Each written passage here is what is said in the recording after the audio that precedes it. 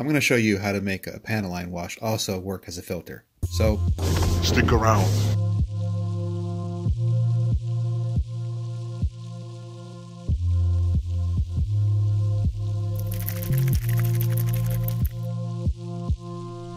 what is going on, everyone, and welcome to another video.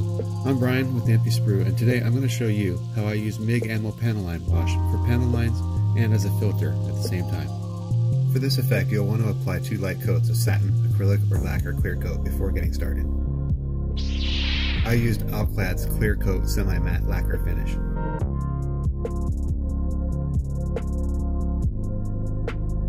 You could also use a flat finish, however, it'll absorb a lot more of the panel line wash, making it more difficult to blend or remove.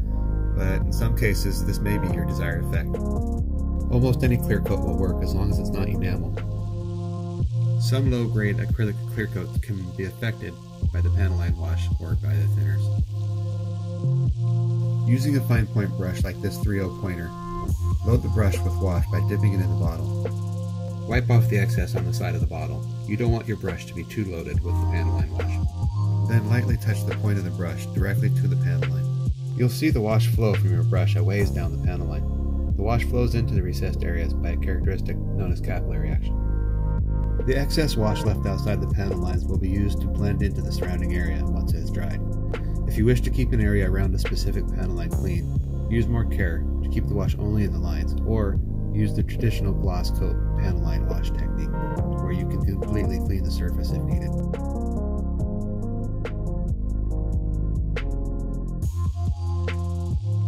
See how transparent the wash is here?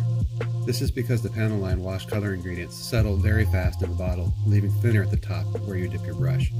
This is why it's important to shake the bottle frequently even while you're using it, unless of course your situation requires less color.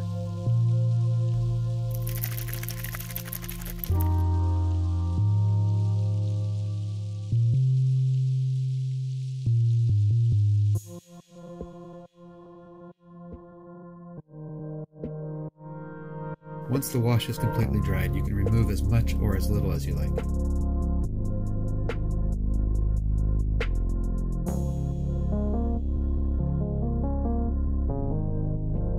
Dip a soft brush with long bristles in a gentle artist's paint thinner such as this.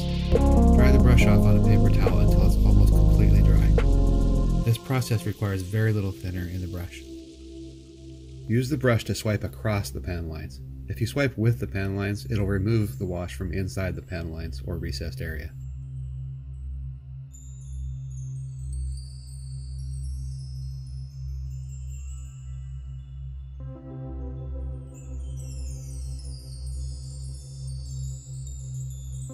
Keep an eye on your brush. As it gets too dirty, rinse it in the thinner and dry the brush again.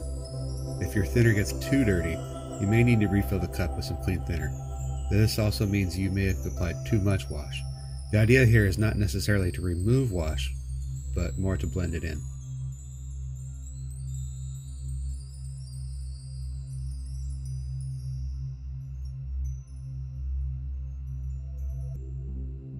Remember to work in layers. Additional coats of the panel line wash increase the amount of color absorbed by the painted surface.